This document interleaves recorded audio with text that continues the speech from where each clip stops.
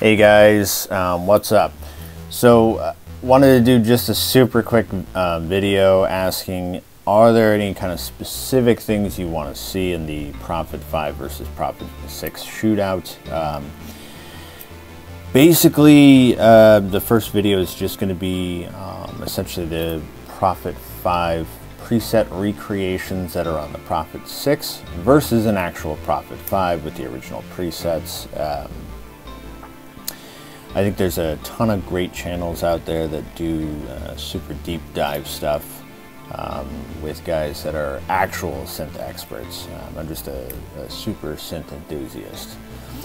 So the first video, probably, like I said, not going to be super technical, just A-Bing the presets and messing around.